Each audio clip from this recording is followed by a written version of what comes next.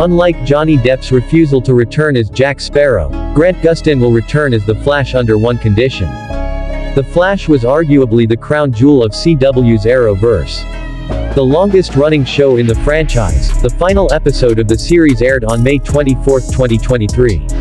After almost a decade-long run, Grant Gustin, who played the lead in the show as Barry Allen, Flash talked about his return as the Scarlet Speedster.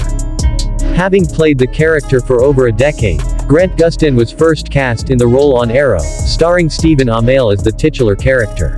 Since then, the character received its own show, The Flash, and facilitated other spin-offs, such as DC's Legends of Tomorrow.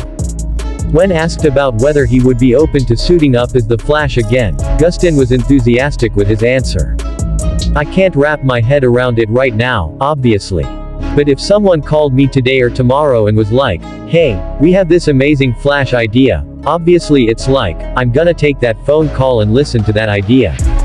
Gustin further explained his position on returning as the Flash, saying that he had a feeling that he would be associated with the character whether he returned or not. No doubt, Barry Allen is Gustin's most iconic role, despite his time in another hit TV series, Glee. The Flash star also said that he would be open to listening to any Flash pitch, and will always do so, because of how close the character is to him. Fans are definitely not complaining about this, having adored the actor playing Barry Allen since his first appearance in Arrow Season 2. What do you think? Post your comment below.